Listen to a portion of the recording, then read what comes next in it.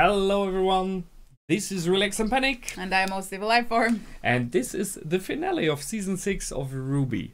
So, as always, if you want to see our reaction, go down into the descriptions, follow the links, replace the circumflex dot parts with real dots, and enjoy. Once you've done, feel free to come back here and hear our thoughts about this episode. So, see you soon. Welcome back! Hello again for those who came back. Now, well, finale. I mean, it's pretty clear it was a finale now. What to talk about? I mean, we possibly have to talk a bit about Atlas. We will have to talk about the fight. Yeah, let's start with that one. Right. Let's start with the fight because it was in first. Okay, it was a bit of mix. Was it though? For me. Yeah, it was okay. In the meaning of the Atlas personnel fought. They did not run away. They did not chicken out. They really fought. There was this melee fight of all the flying vehicles against the flying Grims outside of the city. There were no automatic gun stations, what we were kind of waiting for. I mean, we had it on the train, so why do we not have it in Atlas defense bases? Some ground-based artillery, something like that, was a bit missing. Instead, they went with their shields and planes, and that's it. And it is super. To be honest, it's very weak if you just have one main weapon and basically nothing else as a defense system. Yeah, that was a bit weak from the setup of the defense. I mean, I need to admit, I was quite unhappy with the whole setup anyway, because if you have a shield system which can be basically taken out by... This was so disappointing in the sense of... We will talk about it later, but we see it in the picture right now. This is what Atlas is, and as a... High-tech. Yeah, outside, especially outside military position. This is like, what did you do? Did you just give them the weakest... stuff? I mean, I've seen this concept of shield emitters in the past. The idea that the shield is, you have like the emitter itself and it goes outside. But that always means between the emitters is a shield and the emitter itself is not defended by the shield. That's just a stupid design. It is. And then you need to remember, they are able to make prosthetics which are basically lifelike. Like they can replace eyesight, but they cannot build something which protects the basically emitter. And we have seen that they have the option for an... I mean, it's easier to make localized shields. It's easier to make an emitter like that, which goes just outside, and it is like a guarding fence between the emitters. It is the easiest version, I understand that. But we have seen by the mech that they have an option to project it when she used the hand and the shield was in front of it. Something like that. It goes out from the water and you just have the emitter who projects the shield in front of it and just put multiple next to each other. So that was weak and simply stupid. But as I said, I've seen this concept of emitters in other games and movies already before. It does make it better though. I always questioned this idea because it's just ineffective. It is ineffective. It is like, why would you do that? That's just... It is against secondary damage, against collateral damage. If there's like shooting and one of the shoots goes haywire, you defend the city. So it's more like the idea of a wall, which is not really effective. I was about to say it's still not effective. It can be taken out so easily. This is. That's the thing. It is just against collateral damage, because as soon as whoever wants to get through the wall, and he has the slightest hint of intelligence, which this Grim had not, he just did area damage, you would be like, a shield wall. Okay, I shoot the emitter, shield wall down, thanks. I mean, everyone would do that. So here it was just, the Grim was not clever, but he just did a huge attack, which then accidentally hit the emitters, but yeah. That's the one thing, and I'm pretty sure everyone there realized we saw that and didn't like it, and I'm pretty sure many others commented on that. So that's the one part. The other thing is they stopped the flying Grim by flying there themselves and put them into an air fight. Back to why are there no basic guns? Never you will have the same chances in a fight as a Grimm who is born with wings and Airborne, yeah. is, you know, it just has more maneuverability and everything. And even if you would do it, then you wouldn't go into a direct fight. You would try to shoot them from afar with your rockets, with your guns. But what we've seen so far is they were in and just like a TIE fighter versus X-Wing fight. It was not efficient again. So, and the missing ground guns. So in many, many ways, this Atlas base felt incredibly weak, and it somehow did not do justice of what was built up before. Exactly. About Atlas military. It just didn't do it justice. And it felt like maybe it was because of the build-up that it was so powerful and stuff like that, that it's actually contributed to the fact that this is now very weak. So if you would have not overstated it so much, it wouldn't be feeling so drastic in a difference. It's not that they are weak. The mech is strong. The general idea of having shield emitters is good. The planes they have with rockets on board are good, but they are just inefficiently used. It's also not efficient against what they were actually supposed to do there. Yes. So it's also, why does this mech have a drill built in it? If it would be a tool for mining, a regular weaponized mech wouldn't have a drill, because a drill is for drilling. Yes, it's not really a weapon, a drill, yes. It's a tool. We have seen drills in other series and movies. Why ever people like the idea of chainsawing people, which by the way doesn't work. The chainsaw will just get stuck. Of drilling through people, which will possibly not work either very good. Instead of just using, I don't know, a warhammer. Which would have been an option if she would have something like that in her hand. It would have been making more sense if she had other weaponry in her other arm than a drill. Yes. You know, like... As I said in the last comment section, in a melee, this mech would have been completely inefficient because the shield wouldn't work, and a Grimm which has like a snake-like ability to entangle you would destroy you instantly. And from what we've seen, the damage she received by small weapons, every Grimm would just be like that, and you would lose an arm. So it doesn't feel like it was very well thought through. Yes. It was like thrown in and okay, we just roll with it. Yeah. And not really. It didn't feel that there, like you mentioned it before, that there are two different teams responsible for fight scenes, and this just really felt like okay, we just throw it in there. There were other fight scenes which were much better, also including the Atlas military, which felt more believable, more real in the sense of this. The thing here is this mix of inefficient techniques, inefficient weapons from a high capacity kingdom, and the very, very poor tactical and strategical use of what they have. Because every real setup soldier, commander, general, whatever, would have seen those flyers coming along, the big one coming along, and he would not send in his troops to encounter them on the sea. Sure, you don't want them in the city, I can understand it. But instead set up like a perimeter defense, shoot with the rockets as long as possible. Did we also see a previous like a dome? A protection shield, like a dome? That was what I was expecting over the city, to be honest. Did we had something like that? Didn't we have that in Beacon? Not sure. I really am not sure. I'm not sure. Well, however, that's the one thing. By the way, why was there no Atlas ship in the air? Sure, everything was called back, but they still have a big mech and everything. So I guess possibly normally there would have been one or two of these capital ships on top of the city, and they just called them back. I was also surprised that they didn't have any water base. Yes, they're on the water. Why do they have no ships? Right. That's true. This was like a warship or something like that. Just talking about guns, we had this one traveling ship, not military, with a big gun on top of it, and multiple small guns. So they are automatic weapons and stuff like that. One of those guns could have possibly endangered that Grimm alone.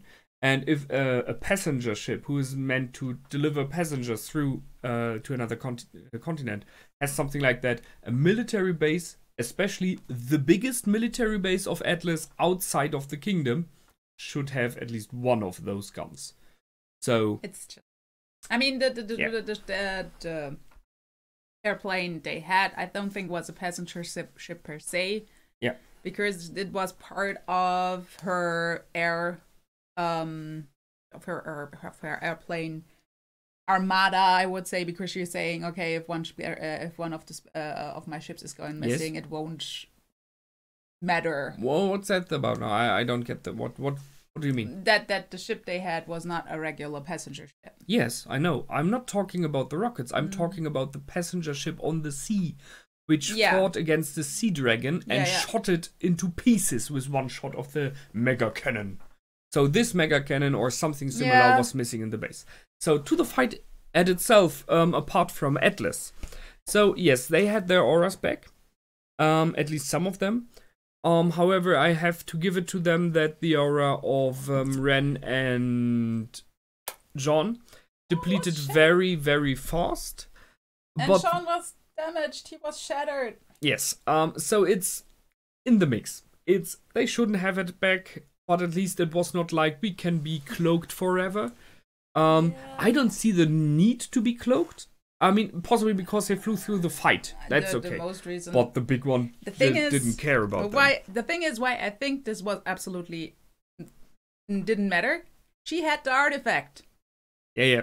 And we could see it followed her due to that. We had it before that they said we need to part from the train because the Grimms are following the artifact. That's why they separated in the first place. And to say now, hey, let's cloak this airship where the artifact is on is like... Yeah. And you could see when she was there flying before the Godzilla Grimm. Yeah, it followed her. It followed the... And they had the camera on the relic. So they are aware of that. So it's not that Rooster Teeth missed that. That's the thing here. Rooster Teeth is aware of that. And it just made no sense to cloak. Yeah. Apart from the fact that they should... And it was not necessary. They could have shot and everything without being cloaked. The Grimm was very much distracted by everything else. So she is in front of him with the help of Weiss, which is again cool because you can see the support effectivity of Weiss again. Tries to get this emotions running. And I like that they put in still pictures of the last seasons, from season 1 to 5. Things that happened, great moments. I think even from the food fight, there was this moment they're standing next to each other. And even scenes we didn't see before. Sure. Yeah, well, Summer Rose, for example. I think we have never seen... The father and Yang together. Right, when she was very small. Well, we have seen her in very small, but not this very picture. Yes. And I think all the pictures were redone. You could see that. They were redone quality. To look fitting. And it was nice because it gives us an insight on RWBY, what is important to her, what she cares about. Not that there was much of a surprise. We expected her team, her father, her family, and so on and so forth, that they showed Summer Rose for the first time frontal, looking very much like her daughter. Basically identical. Yeah, very, very like. That was cool because that kind of gives the vibe that possibly we will see a bit now from her in the next season. Because they gave her a face now. So that they never did before. Yeah, so that means like, hey, this is her. Now you see her. Now we can work with her, you know? Maybe. That she wasn't able to the first time, I like. So she's not the insta-kill RWBY. I was not like, this is that she wasn't able the first time. It's just she was not ready. It was basically the first try. Yeah. She was just not, like... It was not charged up yet. But to be honest, this attack was not like a short flash, but like we saw before, you know, which basically just harmed Grimm a little bit. You know, this glimpse where she was, I think, knocked unconscious before it could completely unfold. And it still did a lot of damage. And this time it was like this big attack. It was an explosion. Right? Normally she had like a cone where she looks to. Yeah, basically it was nearly identical to the first time at Beacon. Basically.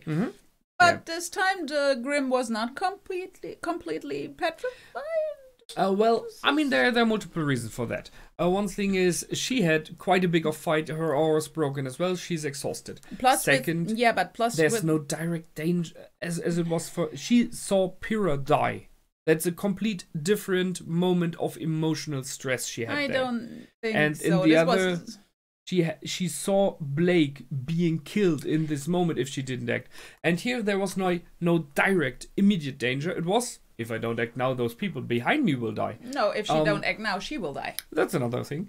But it is... This was no reflex out of her. This was I need to control it. Was still, for me, it was like, if this wouldn't be that big, like, explosion-like thing, you know, if it would be just like either like a small cone, glimpse, a glimpse, something like that. So, hey, I had to concentrate that hard just to get out this much. Yes. But by having this huge, which would theoretically be big enough to also affect the smaller Grimms and wipe them out. Yes. Then I can understand that. It's just the effect versus the result. I mean, it was stone completely, and it looked like it was complete stone, and then it moved out of it, however. Right, however, this is working, like they have... the outer shield is outer part, but then it should have, like, parts of his skin ripped off, and that didn't do it. I mean, she's not building a stone wall around him. She's turning him into stone. Yeah. This was... Then they should have done, in this case, instead of showing him complete stone, like that his lower half is stone and he cannot move. And then would be like, or our arm is, and that he is something like ripped off and he's screaming and is enraged, something like that, weakened. And but the being complete stone and then breaking out of the stone, by the way, I remember another Grimm breaking out of stone, and there was a dragon in the past from the mountain. So you could maybe argue that maybe he was turned into stone in the past by another Silver Eye user and then woke up again. But that leaves the question, what is the stone around him? And in this case here for this Grimm. So he should have lost some parts of his skin and muscles when he broke out. No, in the past when he came out of the mountain, this was where he was sleeping. He was sleeping below there, like dragons do in mountains. And always in Skyrim, they sleep below the ground. So what? And this just... Yeah, it felt like not felt. It was clear they wanted to give the commander this last attack, and she is now the savior of the people. She came around understanding that the girls did everything for good reasons, and she had to realize that she was wrong all the time. We discussed it last time. It's okay, but I'm not happy with it. Because it is like, you know, the camper one. You know, you wait until someone else did weaken the enemy for you. Bullshit for me. Or that. I don't know if you heard it. So, well, that's that. That's a fight. Right? Did I miss something there? I guess not. I don't think so. Except that the people were like, yay, petrified, they were just we're not standing surprised. there. No, but also they celebrated, and it was like nobody was like, what the heck? Yes. They were not surprised at all. Everyone like, okay, yeah, just. And that no one was running before was a bit surprising as well. That too. Because I mean, okay, there's probably not much to go, but don't they have some kind of bunkers? I mean, this is probably not the first time they have been attacked. Yeah. So I would assume that there is some kind of security or you know, there should be like an alarm going in the city. Everyone move to your shelters in a calm and orderly way. Don't panic, please. So that we don't have any civilian, or at least some civilian shelters structures should be there. And everyone would just be like, oh yeah, let's go there. Some would panic and run around. Some tried to escape the city. So this mix, but they were just standing on the street like, oh my god, we're being attacked. What's going on? And then just watching, and then a little bit of applause. So, and cheering. A fight, sure. As you expected, half of the episode. Not much of a surprise here, in my opinion. I thought it might have been a bit longer, the fight, but it wasn't. And then we had the now you can take the birdie and fly away. Well, okay. And we everyone was congratulating themselves on the airplane. Well, that was kind of, we are good now, all with each other. They commented on Oscar, so it's this. We had this. The storyline, the story arc of having problems due to what we heard with Oscar and Ozpin, and now in the end we are fine again. And they even mentioned, okay, Ozpin helped us, so he's still watching over us. So yeah, it's a bit. The whole scene was super awkward for me at least. It felt super. What is this? It is, it was okay, thank you, I understand what you want to tell me, can we now skip that? Like putting out again what each and everyone did that day I mean, they saw it. Majority of them were there. Why do they have Let's to sum it up, yeah.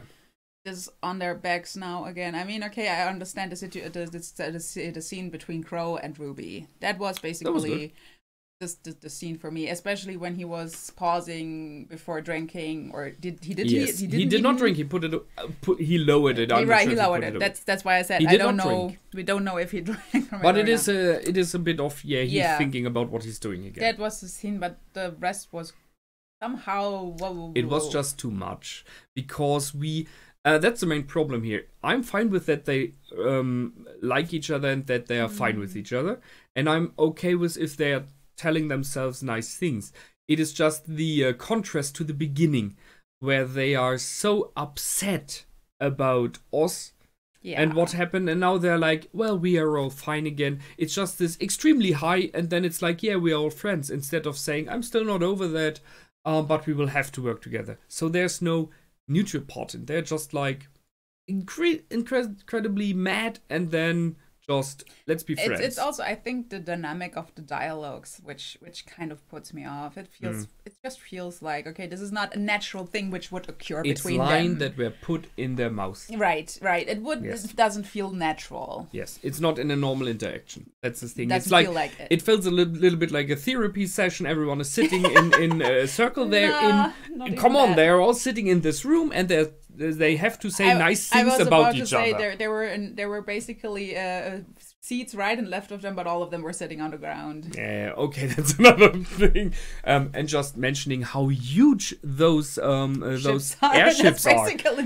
From the outside, it's okay, but from the inside, they are huge rooms. So, but well, and probably cargo ships, all of them, because you basically have nearly no seats. Yeah.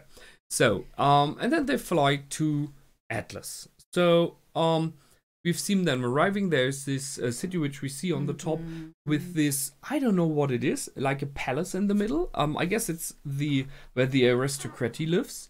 Family. The question is what those lines are there. Are those lanes where you can drive upon? Probably. Is this some kind of defense shield visible? I could even see that this is again a fight, because the final ring is on the highest point, and then there's a lower ring. Exactly. It's bigger. Yeah. Like this whole thing feels so much like, okay, down there you can see the working class, you see the fires from probably all the minings from, and possibly a lot of faunas there. Yeah, and then right before the fire ends, so that they can breathe fresh, clean air, the nobility and the rich the upper people, city. Yeah, the upper city starts. I mean, we had this concept of a build-up, upper class, lower class, very much. Is in many series and movies and computer games, and I remember I just tried to think about, there is one but I don't know the name anymore, where the people down low live from what those from above throw into the trash goes down. But then there's this concept of example where it is on Earth, where you have just incredibly huge buildings, but each of them next to each other, there's like no space between, and if those who live on the highest of the building, on top of in the upper parts, they have fresh air and they have sunlight, and everyone else below, it's just dark, and the deeper you get, the more smog you have, the more waste you have, the more crumbled everything is, and it's a bit like that here. In general, this feels a lot like this very that the slums down there are very poor and very suppressed, and I think this was hinted already before, and discussed and everything. But I think the concept. They will be now. I think especially Vice will be confronted with that. I think they will have to go down there somewhere, because they cannot land up there. That would be cool. I would like that if they have to go through the slums first. They have to, and I think that will also be a motivation for Vice to actually really return and to be the heir of the family. She did a lot there already, but she will get more motivation. She will get even more background on what her family did. She knows most of it, but it's a different thing to know it because you heard or you read, and it's another thing to see it. And I think it would be cool if Rooster Teeth would do that and send them down there. And with Blake, you would have access to the faunas, as example. I mean, she should by now be a number known by the faunas. Vice will probably need to hide. Yes, walks around there and plain sight. This will she not go stood well up for against her father. We know that, but it's not out in the open enough. Yeah, they actually think they don't even know that. This would not go outside of the inner circles. Why should they? Yeah, this feels like I hope that Rooster Teeth manages to bring this through and just not brushes it over. Be honest. And they're just in the upper city and it's never mentioned. That would be sad, because this is a very cool option to what they already had in the past a bit.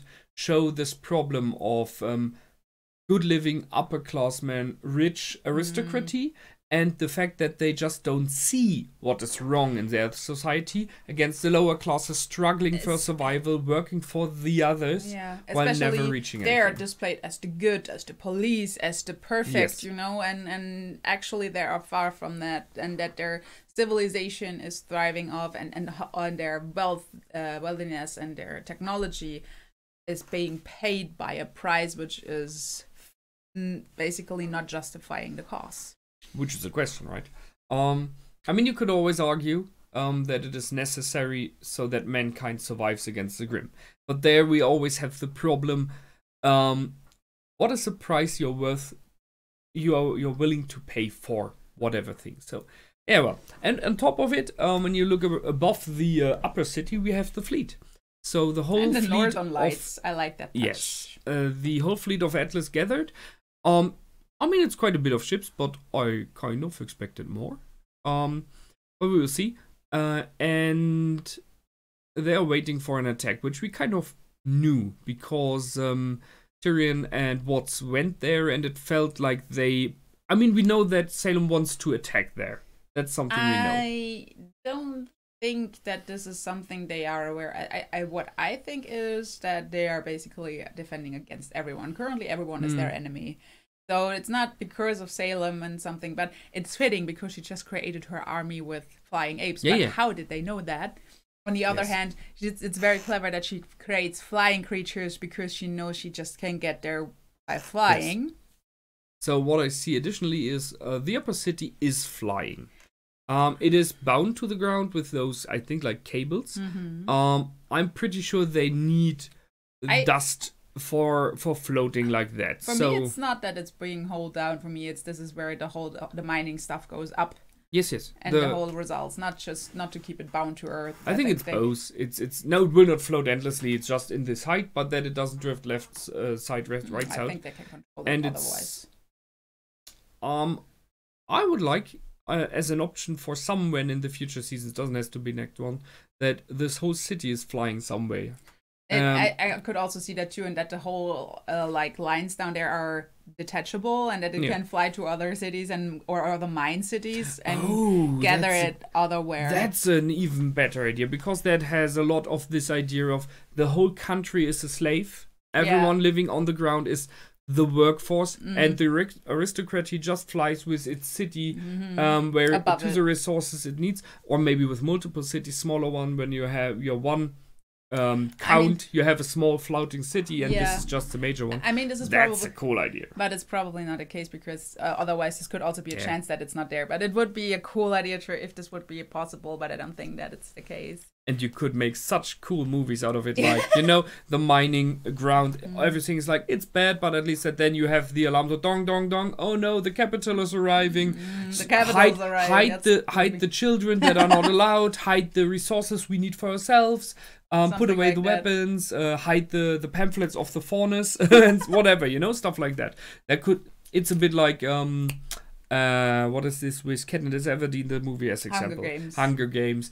It's like this idea. So this whole society can be an incredibly cool thing to use for a season or two, to bring in philosophical questions. And this is where I was like, is the next one actually the final one? Because we've never seen, first of all, Salem take action herself. Yes. That she's now going there personally.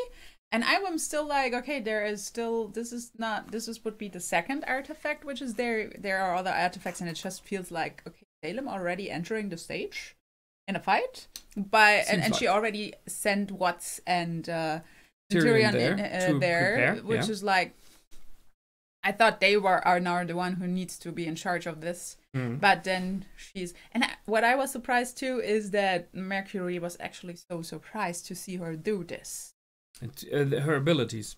Yeah, he was terrified. He was actually, you could see in his face that this was shocking to him. Well, he never saw her create something. But I mean, they saw what she did terrible things before. They saw her power and such. Why is specifically this so terrifying for him? This was what I was not quite understanding. I was expecting that he saw how she's turning people, for example. Yes. Something like this, where they would feel this danger for themselves. Yes. But this was just okay. There was a Grimm born, and she changes it. Yeah, alters it. That's the thing. I mean, she is the queen of the Grimm. We always refer to her like that, and it should be that he's aware of that. That this means she creates the Grimm. I mean that they come out of the pool by themselves, then it's not her creating them.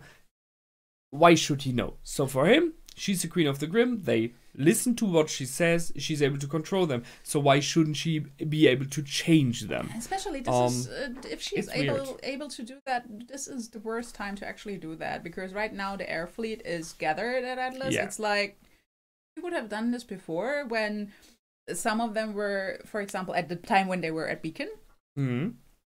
This would be a better time. Right now, every airship is there.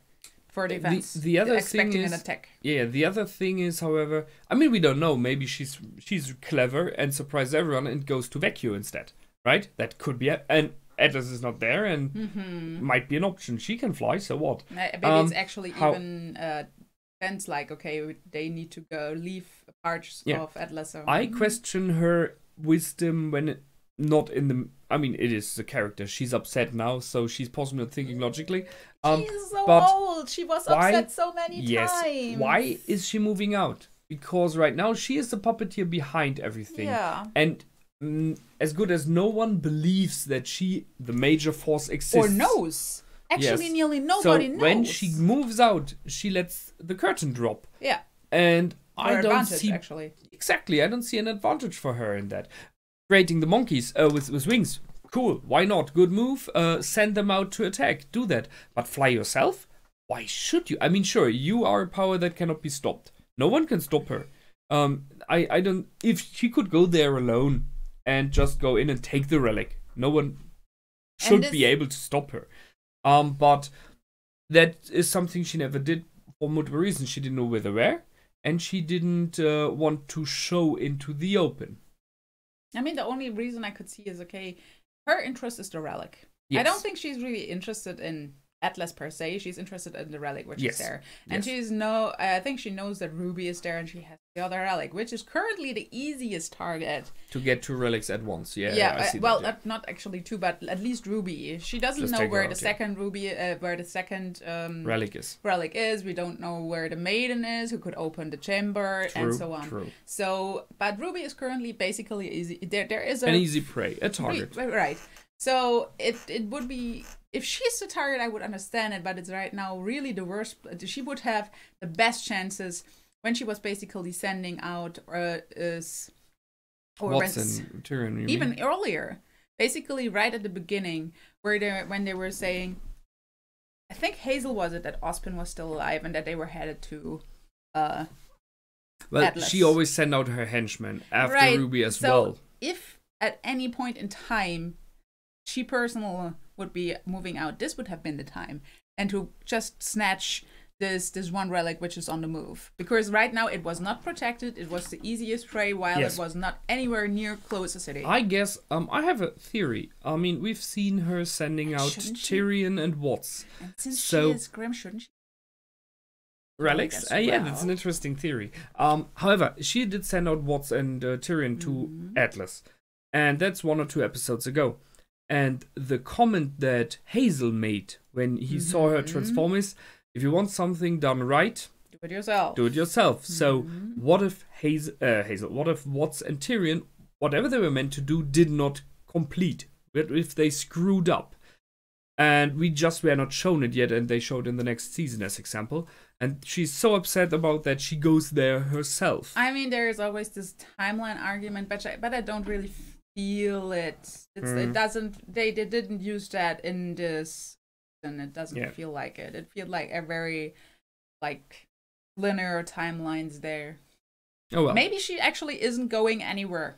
Maybe she's actually going to Vacuo. She did something in the end. The question is what I was actually that? would really like it if she would not go to Atlas but somewhere else. Yeah.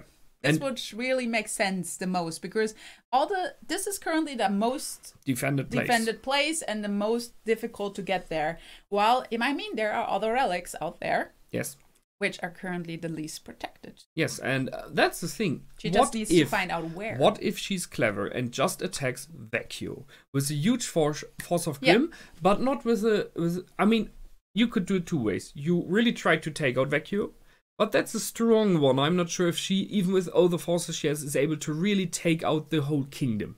But let's say she tries that. That's her plan. Because Atlas is distracted. Or she just flies in and terrorizes the landscape, does like a permanent pressure attack over days, and Vacuo is calling for help from Atlas. They have no long-range communication, we know that. But they send out scouts there to Atlas, and they arrive and say, we're being attacked by a huge amount of Grimm. And Atlas, there are two options what will happen. And both are fine for her. Option 1, Atlas says, screw you, we will defend ourselves. The alliance of man is broken. Right. The best thing for her. Other option, Atlas is like, damn it, we have to defend them. Let's send half of our fleet or whatever. And they move away. And Watts and Tyrion have less to face against in the real mission. So that would be a good option or for her. actually they cause some trouble, so Atlas is busy and can't help Vacuo. Yes, or these both options. I still think that it's the best option, or that she should not go to Atlas. I just think it would be really stupid. At the moment, military not efficient. She is such a strategic mind, and this would not a strategic good move for her. Yes, it's just no. That's true. Unless she has, as she had in the first big battle, this ace in her sleeve that she can, however, take out this fleet again, which we had in the past, the virus. But I don't see that such kind of a virus will work again, because they had this problem. They will for sure have had countermeasures by now. Which leads me to speculating. We are in Atlas now, and I am waiting for Penny. And I'm waiting for her father, Kris Kringle, the Christmas, Sam Christmas, or whatever you want to call him. I mean, he looked like that. So we know that he is a member of Atlas. And and seeing a very that we well-known one. Yes, and seeing that we had kind of a return of Pyrrha in the meaning of she was back in the story, I really expect the next season that we have a bow somehow to Penny. Possible. And thus she was... an artificial intelligence that she was created. It is possible that we see either an earlier version of her or a new version of her, which... Maybe even the same version, but repaired. Yes, the question is, can they, however, get her informations, her, let's call it soul, her whatever, back in? I mean, if they were able to... sense. Yeah, if they were able to collect her body, I mean, she was just ripped apart. She was not completely vaporized or anything. She was just cut into pieces. So, yes, she was dead at this moment. The question is, can you get only her memory back if they rescued the body? Or can you get really her identity back in the meaning of her memories and feelings? I mean, it was said, I think, that the identity was unable to be saved, but, well, we never know. I mean, she was already acting out of what she was programmed for. Yes. So, who knows?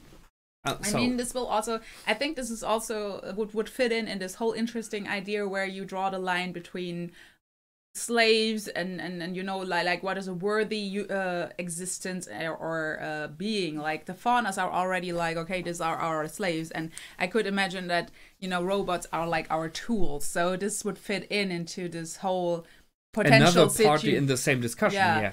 And it just fits in because, okay, there we have like I mean, these are themes which are already nicely or are real or were existent in our society, in our world, in our society, but slavery, and now we will have sooner or later have the discussions about artificial intelligence, self-learning, self-reproducing machines, and where we draw the line of, okay, when is this actually like a sentient being? Yeah, a sentient being, right? Yeah. And this is this would be a very nice way to combine this whole topic and how similar this topic actually is if you look at it. Yeah. Okay. So Penny, that's the one thing. I expect for sure we will have General Ironwood. I expect the Schnee family in full force. I expect some form of resistance. Not like the White Fang, but I mean slavery. Yeah, there sure has to be. There clearly has to be some underground resistance against if you have such a strong aristocracy, and the way we have seen them portrayed by now. There are some good in them, but there are not many of them. So most of them are this nose in the clouds, very fitting with the city. So when you behave like that, there has to be people working against you. Maybe we will finally see. Yes, that's what I'm waiting for as well, hoping for. Hopefully, because it was shown, we will see a little bit background about Ruby's mother as well. Yeah, in general, a lot of Schnee family will be the topic, including her big sister, I guess. And the brother. I really look forward to the brother. Oh, that will be fun. I actually don't think that we will see the sister. I think the sister is somewhere else. She is not in She's gone Atlas. from the story very long already. Yeah, but didn't they also say she is not in Atlas? True. They said I think, yes, I that might be. Oh, well, informations, they can vary. Seeing that we haven't had her completely in this season, the question is if there will be a reappearing of Raven. It could be that she's in. A reappearance of Raven? I don't think so. Somehow, I don't think that she is fitting in right now. I mean, in the end, you don't need her for the storyline right now. What I think is that Ozpin will somehow. That's what was hinted. That. I mean, we were hinted in this season that Oscar is afraid of being that he doesn't have much time left, and at the same time we had this kind of how you say that that he is saying, hey, he is watching over us, and he was kind of like feeling sympathy for Ozpin, like a positive attitude, that this is somehow a hint that the next season will be where they will become one and not be separate anymore. Sure. I think this is a hint there that this will probably happen. I mean, apart from that, they still have one more question towards Jin, which they can use for whatever. The Jin situation is... I'm actually not sure how I should feel about this. If the Jin was aware that she was not using a question, she wouldn't have. It was against the Grimm, however. It was. I mean, she said it was clever, but I was like, it felt a bit like, okay, this was just to be put her. It was a cheap trick to put her in again. I don't think it would have actually. Been but it just means they still have this question. So in the next season, we can look if there's like a major question that needs to be answered. We finally see the next artifact. Will we finally see the next maiden? We will still have no idea who she is and where she is. Yeah, true. Because, they traveled now to Atlas. You know what? Yeah, exactly. I mean, they went there for multiple reasons, to go for the relic, which they don't know how to access yet, but it's very, very likely that Ironwood knows who the maiden is. Didn't they say, wasn't it Ozpin who said they need to go to Atlas now? Yes. He was the origin, but he didn't say clearly why. Well, it's the best defended place, so you want to have the relic there that you have. The other thing is, I guess Oz knows or expects Ironwood to know who the maiden is, because the military controls so much there, and this relic was always in the academies, and the academy in Atlas is part of the military, and headmaster of the academy and general of the army is Ironwood, so he has to know who the maiden is. I don't think so. This would be too much power. This was especially, you put someone in charge to protect the chamber, but not knowing who the maiden is an extra security. I think the only one who's knowing the maidens is Ozpin. I don't think that anyone else is knowing that. Okay.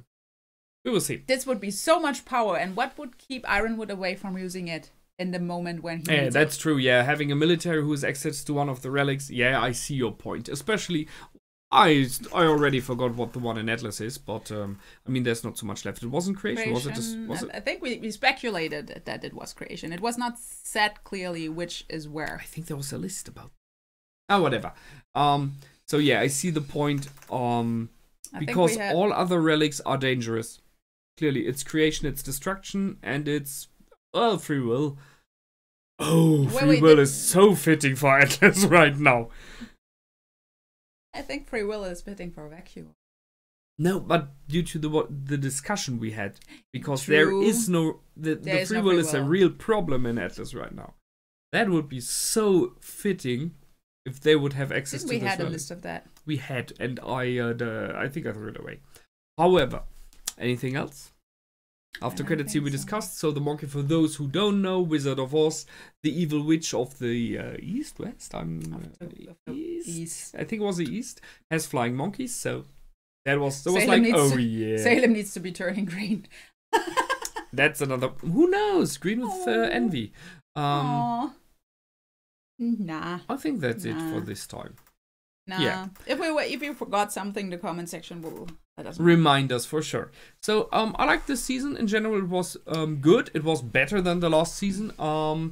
By far, we had a lot of really good and up episodes. We had some downers as well. So we had a weak episode in the middle, I think. For me, it had a very strong start. And then somehow it separated. We had some very good writing, and at the same time, some other sections in the same episode. So yeah, it was pretty. So kind of saying, okay, it was good or bad is kind of depending on where you look at. I don't want to say it was so or in the middle, because it kind of was not. But I really have two separate. If you could leave out the whole section, then it's good. If you leave the other section out, it was. Not in my taste. Depending on the storyline, on the arc, which characters were involved, it was good or bad. And I agree, it's possibly that they have different writer teams here. But then there is this thing that I always have to remind that there are people out there who really, really like stuff that I'm like, what the heck? And there's stuff that I like where other people are like, no, It's actually pretty rare that I have, like, in the same episode and even in multiple episodes, two story arcs where I'm saying, like, this is great and this is garbage. This is very rarely happening. Yeah, this is really, like, that it is so far apart for me. This is rare. Usually it's one or the other. Saying there normally is something like a lead writer who has the hat, and then he puts it together, and this person has to watch it and say, is it fitting to each other? And this was a bit missing. This is what it really is. It didn't have that feeling in the previous seasons. This is the first season where I really had that. There seems to be really not an overhead who is watching that the quality is consistent. On one level. That's true. However, still, as I said, I think in general a really good season.